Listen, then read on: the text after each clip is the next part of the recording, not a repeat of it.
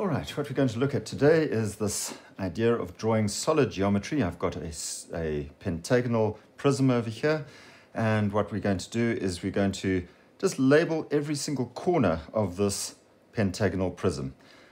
Before we do anything else, let's start over here. I'm going to pick that point over there as number 1, and then I'm going to go around it 1, 2, 3, 4, 5. You can see those things over there.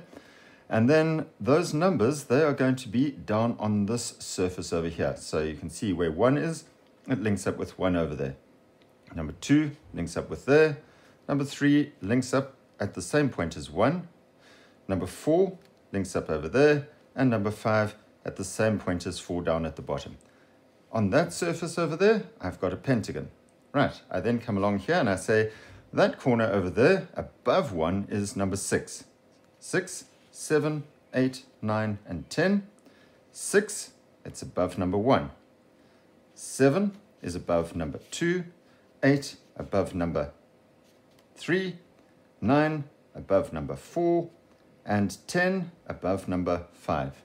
Right, once we've got that done, our next step is to draw some construction lines out. I'm going to draw construction lines going in both these directions, and I'm also going to drop those lines coming down here. Now you'll see that I started out by also labeling this surface over here, okay? That is called the cutting plane of the solid geometry. Number A, I've placed over there. There's number A, and it is on line 1, 6. Number B on 2, 7. Number C on 3, 8. Number E on 5, 10, and number D on 9, 4. Right, you can see all those letters over there. You can use numbers there as well. I've just used letters because I think it just helps you to understand that cutting plane. What I'm going to do first is I'm going to transfer the cutting plane onto my left view, which is going to be placed over here, and onto my top view over here. The question, if you look at the question carefully, they say to you that you are to draw a right view. There's no sectioning done on that right view. They say draw a sectional left view. That's why I'm going to draw the cutting plane there. They say draw a sectional top view. That's why I'm going to draw the cutting plane over there. Right. Let's just move out there. Okay, transferring the points. This is very, very important that you get this idea down.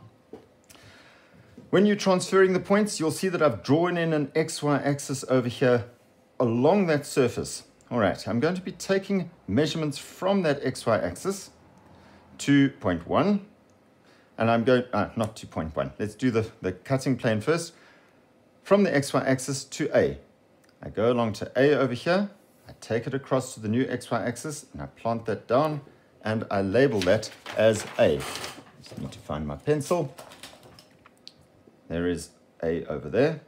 Now, without adjusting your pair of dividers, come down here, find A over there, come down to the new XY axis, and plant A down over there. There is A over there. Let's do B. Just note where I'm taking the measurement from. I'm taking it from this view, from B. Find B, come down over here, plant B over there, and come across over here, plant B over there, and I'm going to label both of those. There's B over there and B over here. Let's do C, same story. Go, find C, come down here, plant that down there, label it C. Let's find C over here. There's C, take it across to the XY axis and plant that down there. There is C. Same story with D and E.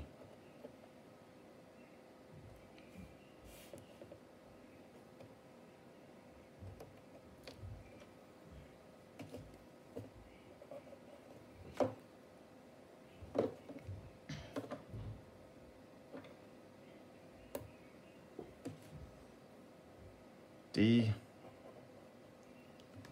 and E. from the XY axis to E, find E, go to the new XY axis, plant that down, go to the new XY axis, plant that down. Right, the thing that I want you to note with this idea, and it's very important, I'm not trying to take measurements off the front view thing over here and transfer them over here. I'm always taking it from this auxiliary view, find the point, go to this view over here, plant it down. All right, let's just do that again. There's E, there, plant that down, and I have E over there. Let's just get that right. Right, there is E over there. Let's just check that I got that measurement correct. There's E, and there's E over there. That is correct. Right, okay.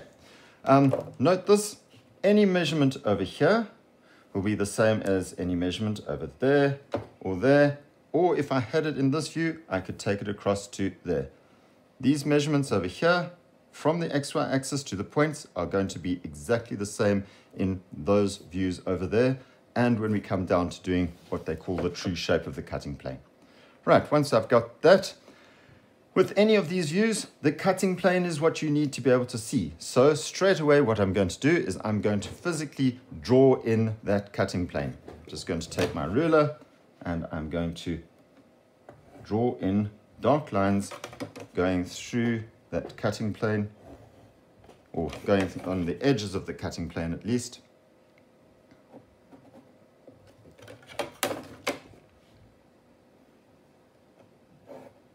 Go. Draw as accurately as you can. There are lots of marks given to you for accuracy in this game, so please work super accurately when you're doing this.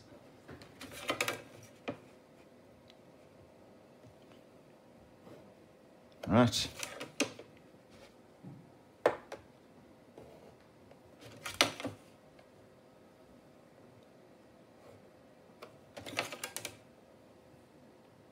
And as soon as you've got those cutting planes, my suggestion is go straight away and start doing your hatching on them, all right? In the next video that I do, you'll see that I've already done the hatching. I'm going to do a very small amount right now. Let's get my set square. There I go. Use the bevel on the ruler. Take a 0.3 pencil to do your hatching.